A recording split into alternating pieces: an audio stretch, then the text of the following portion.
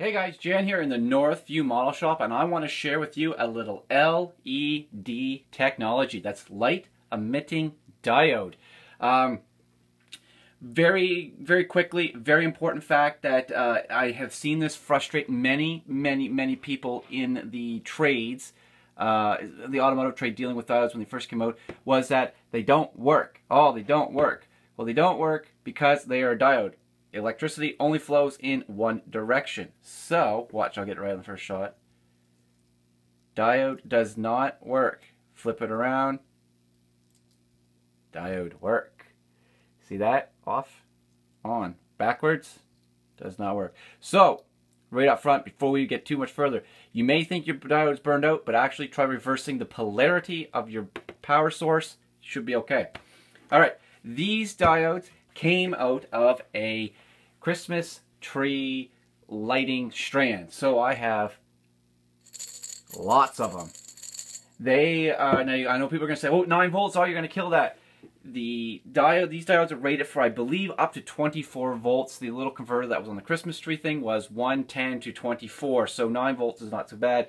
I think more diodes used in the electronic industry, I think, are like 1 and 2 volts, 5 volt max or something like that. I was talking to a guy today at work and kind of filled me on that. So these are a little special. Are these going to work perfectly for your scale application? I don't know, but we are going to try it in an application. What we've done is we have taken the diodes and we used a little clear red, some clear amber or yellow, and some clear green. And you know what? I'm half impressed with the results. Let's see here. Get this going the right way. You know, it's not perfect, but I think it'll work. I mean, these would obviously be used in like an airplane or something, yellow than the greens. And the reds would look really good as a taillight on an automobile. Like I said, this is probably not going to win you a model shows with these, but you know, a good way to practice.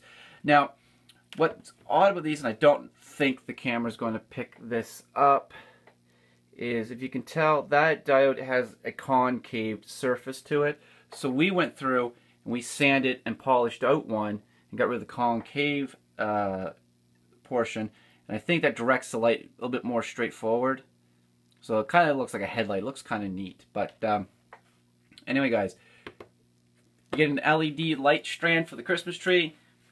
It's broken, whatever's gone wrong. Don't just heave it, scavenge it, because look at all the diodes we've got now. There's got to be, there's probably 100 or better in there, right? And guess what? They were going in the garbage, so we salvaged them. So, all right, guys, stay tuned. We're going to try our damnedest to make these work in a project here soon.